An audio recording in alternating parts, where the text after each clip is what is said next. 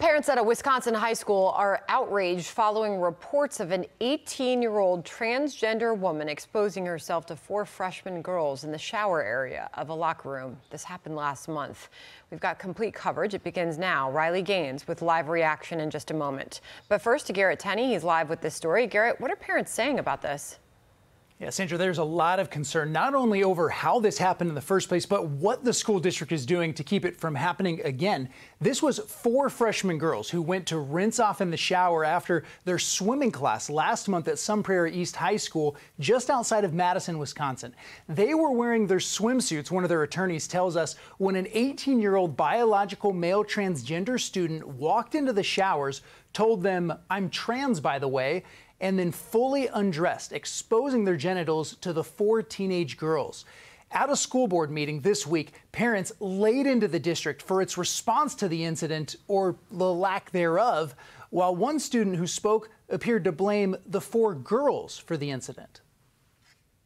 I am asking you to keep male genitalia in the male locker room and female genitalia in the female locker room, or create a trans locker room. We cannot trample on the feelings of 14-year-old girls, boys, transgender people constantly, and saying it's the equitable thing to do is to screw over the group of girls because they get to look at a penis in the locker room. If you are worried about privacy in the locker room, I implore you to go into one of the stalls. My personal solution is not to look at other students' genitals. The district hasn't given any clear answers as to what changes it's made to keep this from happening again, but says in a statement, the simple truth is that this incident should not have happened, but it did, and the district addressed it long before the recent publicity. An attorney representing one of the girls' families is blaming the Biden administration for incidents like this, pointing to the proposed changes to the definition of sex to include gender identity. Sandra? Garrett Tenney on that for us. Garrett, thank you. All right, let's bring in Riley Gaines, a 12-time NCAA All-American swimmer and the spokeswoman for the International Women's Forum. So, Riley, speak to the situation in the Sun Prairie School District in Wisconsin, because you had a similar experience when you were in a locker room with Lia Thomas. As a biological female, what is it like for you and a biological male that still has full genitalia undresses in front of you? I mean, it's traumatizing. It feels like betrayal. It feels like belittlement. Of course, it's awkward. It's embarrassing. It's uncomfortable. But trauma is the best word for this. It blows my mind. These are 14-year-old girls. They should never have to be in a position where they're seeing male genitalia without giving their consent. It's mind-blowing, and it's becoming more and more common.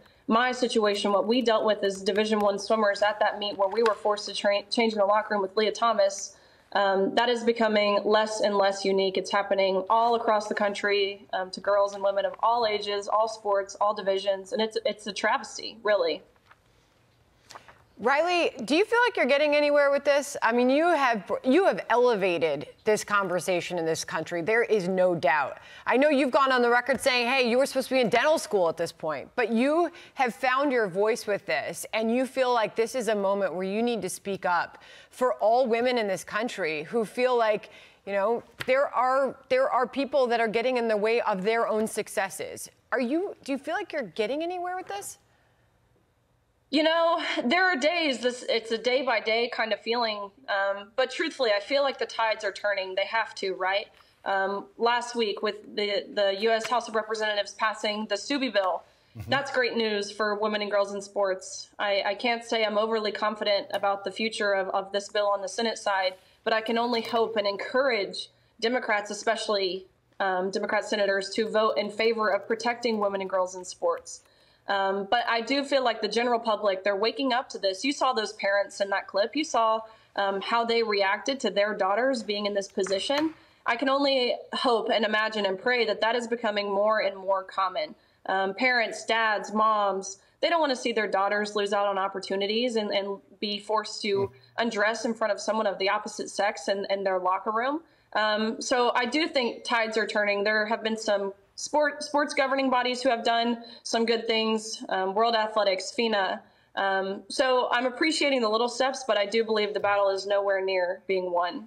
Riley, let me come back to Lia Thomas, if I could, because in a recent podcast, Lia was very critical of her UPenn teammates for supporting her transition, but being on the fence about her competition. Here's what she said.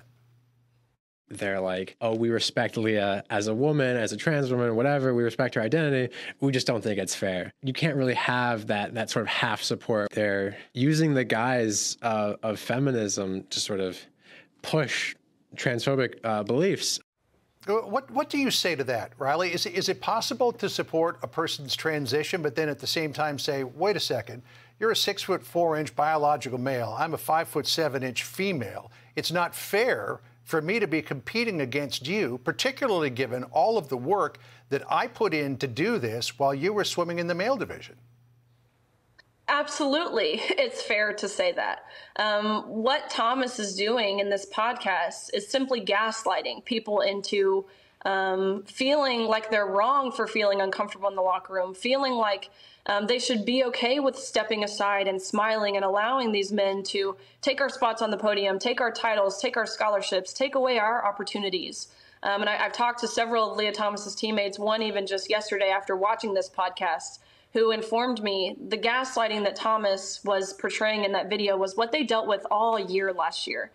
She's informed me of some really heartbreaking, awful stories that resulted in emotional blackmail by both Thomas and their university into trying to silence their voices, suppress their voices, trying to make them feel guilty for wanting fair competition and safety in their sports. And now Sorry, I was just going to say the word that comes to mind when watching this podcast is sheer entitlement and selfishness and an utter disregard towards women. And now we have this transgender woman running in the London Marathon as a woman who just a short period before that ran a different marathon as a man, beating out 14,000 people into the London Marathon. We'll keep following all of this. Thank you, Riley, for joining us. Appreciate you joining us. Thank you. Thanks, Riley. Good to see you again. And that is Glenique Frank. Thank you, guys. Okay.